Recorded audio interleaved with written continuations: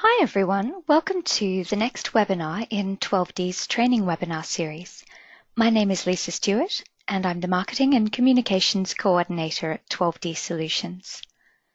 12D's training webinars showcase common industry challenges, taking a close look at industry best practices and how these can be implemented using 12D products. The aim of these webinars is to upskill 12D users and broaden their understanding of the capabilities of 12D products. We run these webinars regularly and record them for posting through our website and on YouTube. The previous webinars from this training series, as well as the webinars from our Industry Solutions series, are all available on our YouTube channels if you missed those. During this presentation, you'll be able to type your questions along the way, as shown on the screen, and we'll answer as many as possible throughout the webinar. At the end, I'll email your questions to the presenter for his insights. Today's webinar will be presented by Peter Taynton, who has over 20 years of experience in various facets of road design. Peter's been engaged in large projects for several major councils and government road authorities and has worked closely with our programmers in the implementation of a variety of design features within 12D Model. Today's presentation, Safety Barriers, is episode 2 in a new series. This webinar will look at W-beam to Thrie Beam guardrails with transitions and approach and departure treatment, bridge and concrete barriers with approach and departure treatment, wire rope barriers with approach and departure treatment, and construction barriers. The follow-up webinars will each focus on some particular application of BIM objects.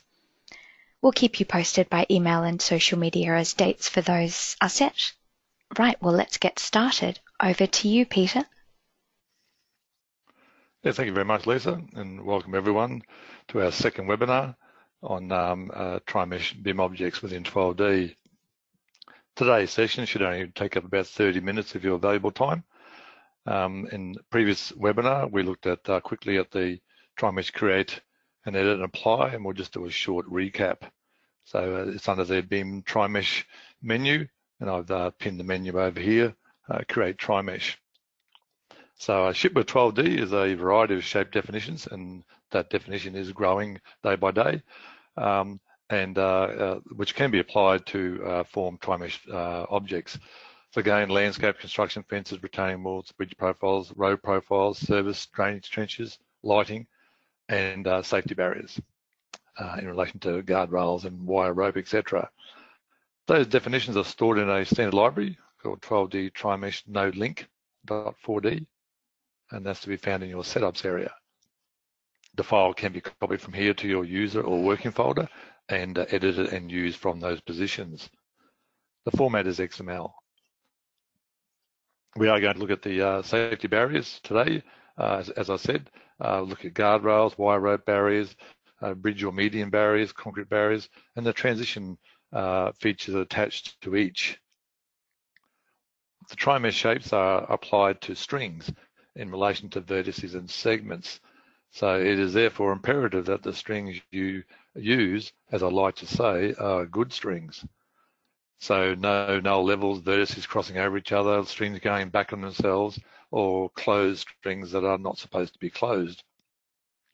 We do utilize a regular filter distance during the apply. And that does take care of most circumstances. But some of those things I mentioned before are quite hard to track down and check for, so always check your data. The barrier types can be made up of more than one profile, such as a guardrail, for instance, which can have an approach flare melt type and a departure taper. So if we have a look at our apply panel, again, it's made up of at the top, a parameter file, and that parameter file saves all the information that you've filled out here, so you can rerun it again and run it inside a chain. During today's first presentation, I'll be basically just running things, explaining what's happening, and I won't be cleaning the model. And if I make a mistake, I'll just go undo and then fix it up again. So it'll be on the same model as we progress. So there's a source spot selection, obviously, to pick the strings you want. It's found my file in certain areas. We're just working in a working folder. I've got all the different types. So we're going to select on barrier strings today. We're going to be putting on just a model that's going to be continuously growing. We're not going to clean it. Attributes can be set to the Trimesh as it gets created, and that's under our new utilities attributes, global attributes, and you can set and create your own attributes there. So in that case there, I can pick on here, select a user definable attribute types for different fencing and barriers, again user definable, and basically continue from there. So we're not going to do too much that today, but that's all available in relation to attribute information and also BIM directories out to IFC. Most of the times you can actually, if you have an attribute listing or path on your original data, you can copy those attributes to your Trimesh by simply just putting in the top level path name. There's a tin available, so we're going to use a tin surface here. Not on every single Trimesh that you create, but most times you want to be able to, especially for barriers and safety barriers, you want to be able to position the posts in relation to a tin surface, and also any transitions or beams that are actually longitudinal, we want to be parallel to the tin surface. So hence it recognises the tin. As we do our jobs, we'll make them all roughly, say, 2.5 meters. And again, I'm just going to run this each time, but we will kind of look at a parameter file, one that I've saved before later on. So the regular distance interval, as I said, allows you to allows us to sample the string that you provide, regardless of how many closed bursts that string may have. So inside your MTF file, you may have designed your job like this. So traditionally, there's lots of points on that string that don't necessarily line up with your particular post position. So that's what the regular interval does for you. So again, the strings are created, any flare or transitions. So these strings here, the yellow one and the magenta one, would have been created in my apply menu under a particular layer, and then set onto a model that you can then apply these objects to. So they're all out of an MTF file. You can just draw a string, of course. So looking at my design, the strings themselves, as I said, they're all vertex and segment orientated, so it does make a bit of a difference on what you draw. So these two strings here are a typical guardrail approach to maybe a 2-lane road. So you draw the actual length of the main part of the guardrail. It's not necessary to draw the flares or any sort of a taper at the end. These options are taken care of with the BIM object. It is important to know that there's no left or right involved in these definitions. So this string here represents the face of the guardrail. So all the posts and everything are on the left-hand side. So this string goes this way, and this other string goes that way. So you don't have to worry about a left and right. Just make sure that these strings are traditionally uniquely named, and they go in the direction that you want the guardrail to go. So this type of string here is drawn up to utilize the transition between a W beam and a Thrie beam. So the magenta one on either end are W beams, and this one here is a Thrie beam. So the transition between the two is a connection attached to this particular string. So hence they attach to the end of these strings. So you have to allow a distance between the two strings to take into account the transition, which is 2 meters. Have some strings that do wire barriers, and also a changeover from the wire type barrier with a terminal end to a guardrail. So as I said before, designed in our MTF file. If we have a look at our bridge at the top, this is where we're going back to a concrete barrier, which would be protection for the bridge and other traffic. And so attached to that is a transition going from a W beam to a Thrie beam connector at the bridge. So that's 6.94 meters long. So it's attached to the end of this string. So that's the idea. And at the end of the string here, we have a off ramp. And again, there's strings drawn to represent the guardrail. That string goes that way, that one goes this, and it's a small string here that we will define the cushion barrier as we approach these two guardrails. Right, so again, we go back to our job. We're just going to select our strings. So again, I've drawn those little strings, different color ones to represent the ones we're going to work on. So if we turn around, so we're going to use our guardrail and we pick our choice and process. So basically it's going to create the guardrail for me. Now it's only over the length of the guardrail. There's no flares or anything attached or no melt treatments at all. So just showing you that that's the string I've drawn. So I didn't really want to, I want to add these other things on. And those flare approach do have their own post where they connect. So you don't need to have the post at the start and the end of the main area where the string is. So if I undo that, and I go back in here and I say, I only want the post every intermediate. And I also then want a melt with flare approach at the start of the string. And I want just a normal turnout departure at the end of the string. And I want a W beam. So then turn around and create that for me. Again, so if I look back in my job and I look back where my original strings were drawn, you can see the tri-mesh over the top. So the green string is where the full guardrail is, and then these end treatments add on the actual flare and melt arrangement. The tin surface positions all these posts at the appropriate level and also orientates in the vertical this particular beam and this end treatment parallel to the road surface. Because these strings are drawn, this connection is also the same for this road, for this side. So that string goes that way and this one goes that way. So what we need to do is to pick the other string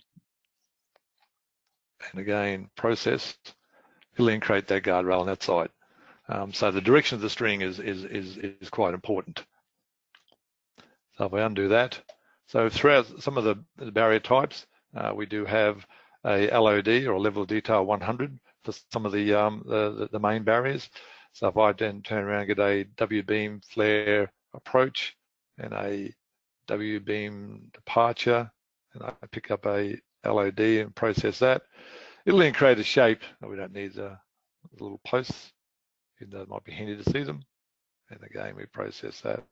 So it'll create the shape for you. So it'll be a shape you can, if you don't want the heavy detail, you can then do your clash detection against the solid shape and also any sight distance that you may want to do as well. So we then go to our transition areas. So again, these strings are just drawn just to show you what's going on. So again, if I pick my guardrail here and I want a footing, I want just a simple flare approach. I don't need anything at the end, and I want a W beam panel. It'll turn around and I suppose this one should have been at the start.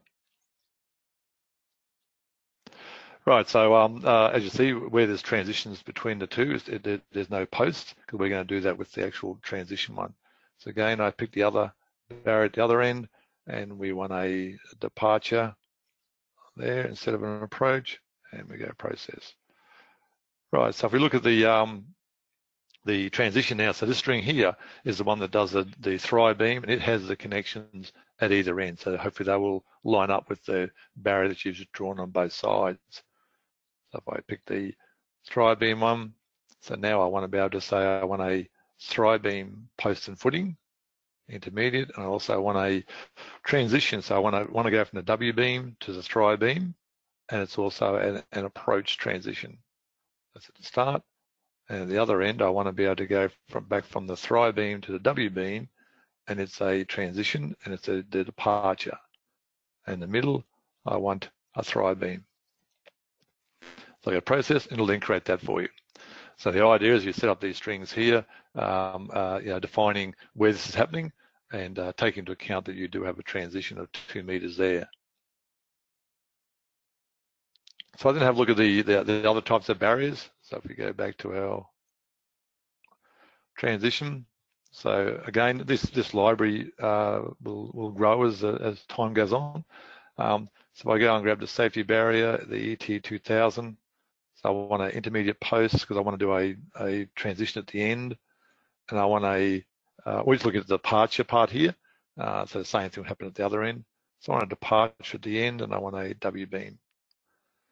So I'll process that, it'll then create that. So this end treatment or transition or barrier is completely from this end of the string all the way along. So you don't have to draw all that. These are stored as 12DA files and part of this definition, and it's then applied to the end of the string and orientated in relation to the string and also the tin surface. So if we undo that, so I can also then look at a other one which has the arrow at the end of it. So I process that, and it has this sort of arrow arrangement. And again, if we undo that, I'm not doing anything at this end here, we're just concentrating on this part. So if I go and grab the yellow nose type one, you're all used to seeing these types, departure, and again, that W-beam and process. So it creates that barrier. So again, the string's drawn, you never have to worry about the actual extension, which can be up to, sometimes 8, 12 meters long. It's all created by that shape for you. So I go on and look at our wire barriers. So different types of wire barriers. So again, we've got 2 different types. And again, if I look at the safety barrier, I look at the flexi fence. So I'm looking at a terminal approach and terminal departure. So I want a terminal approach, and I want a terminal departure, and I want a wire rope for the entire process. So the concrete block tie-in is set, the diminishing posts, and again, utilising this tin surface, they're all orientated to the tin and positioned below the tin surface for you. So if I now pick the other side of the road, the other type barrier, the flexi fence, I can grab the century line one, and again, pick up a type 3 approach and a type 3 departure and a wire rope. It does the same thing there, just slightly different types. One has more diminished posts and so forth, one slightly higher than the other. So I then go into my barrier change. So this is where we've designed our road. We've designed our swap over between the wire barrier and a normal guardrail. So in that case, I would then have one for the guardrail, and again, going in, picking the type I want. As you see, if you're using end treatments, most times intermediate is for the post because you don't want the extra post. So I just turn around and have a normal approach, and I want a W-beam. I process that. So then I'll do that for you. So again, the string here goes the other way. It goes this way. So I want a approach departure, not at the end, and I can go process again. So this is quite easy when you've got the string set up the way you want, and that's the main criteria, is make sure the strings you're selecting are, as I said before, good strings. So we go to our bridge. So here's a medium barrier. There's going to be a protection for the bridge abutments. The one I just did before I didn't worry about the end because that's going to join on to my bridge. So if my median, if I grab that structure, and I'm going to grab safety barriers. So I want the Thrie Beam Bridge barrier.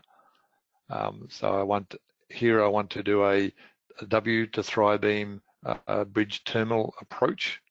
That's at the start, and I want to do a W to bridge departure. And for the rest of the string, I want that to be a concrete barrier. So process and creates that. So obviously knowing that the distance between there and there is 6.94 meters, these 2 strings are positioned in relation to that. So when we add on the transition from a W-beam to a Thrie Beam connector, it lines up with the barrier on the other side. It is a slight gap, I don't think too many people worry. This string goes the other way. So again, process that, and it will then line up with the other barrier.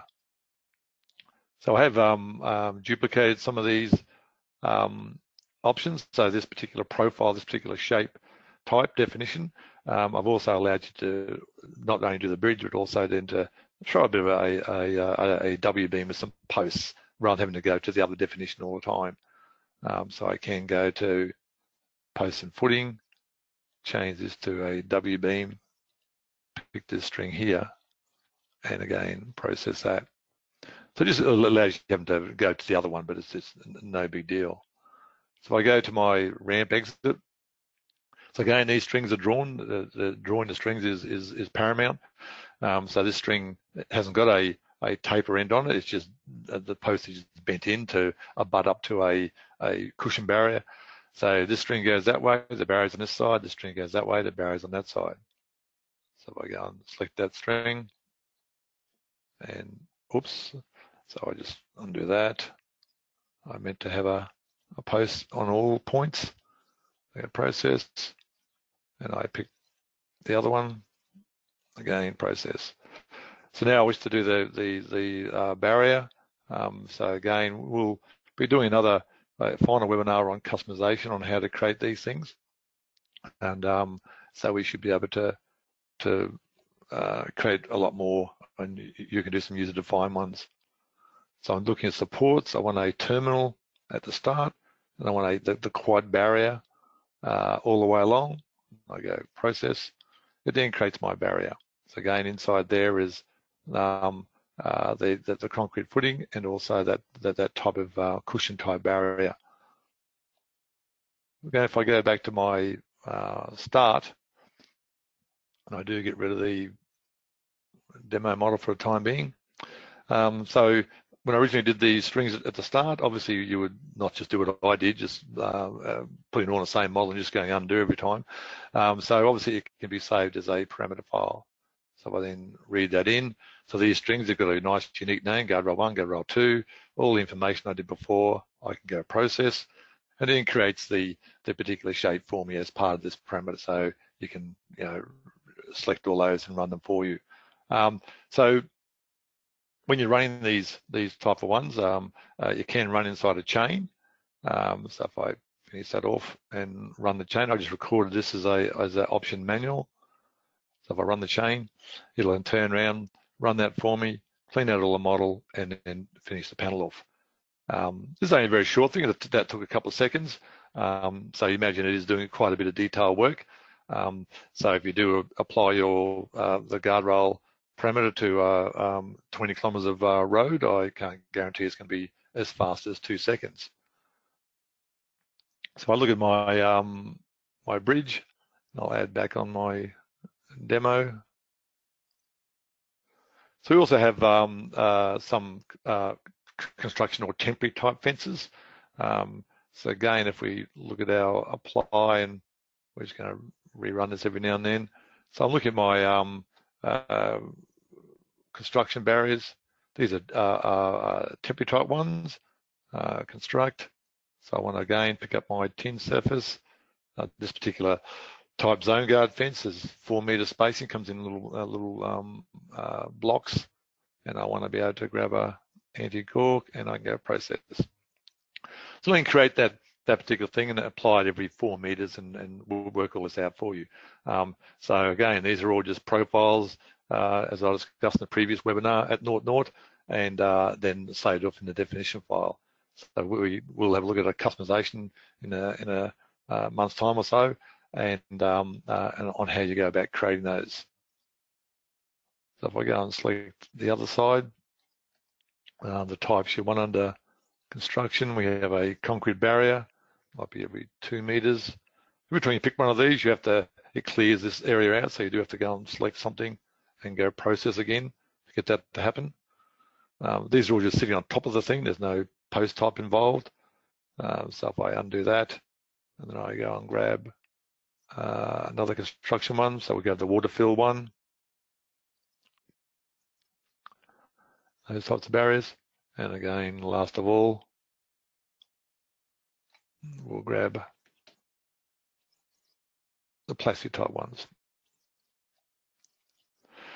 So again, we're towards the end of our half hour. So basically, utilising the ones that are there, taking care in how you create your strings in relation to how you're going to apply the barriers, and you can see that you do get all those things working for you, utilising your MTF strings, and in the final process being able to get a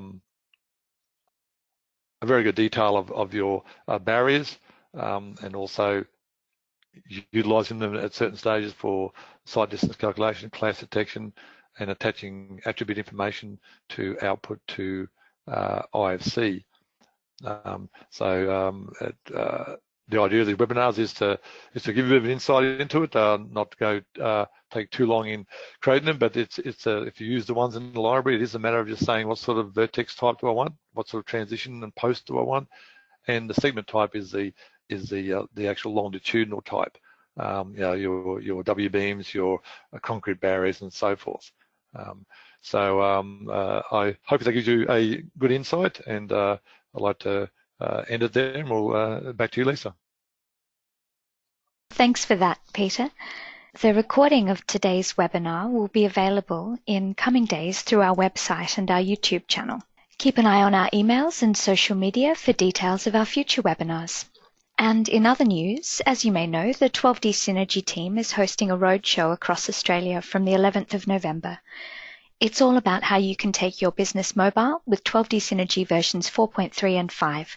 See 12D Synergy's new features in action, including a new offline data mode, CAD, plotting, cloud, web, and 12D Synergy mobile.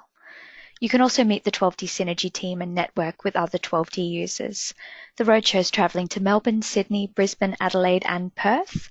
Registrations are open and the event is completely free, but spaces are limited, so make sure you grab your ticket right away. We've got a link to that on the homepage of 12d.com for your easy access. If you need to contact us in the meantime, our details are on the screen now. That concludes our presentation for today. Thank you all for attending, and we hope to see you at future webinars.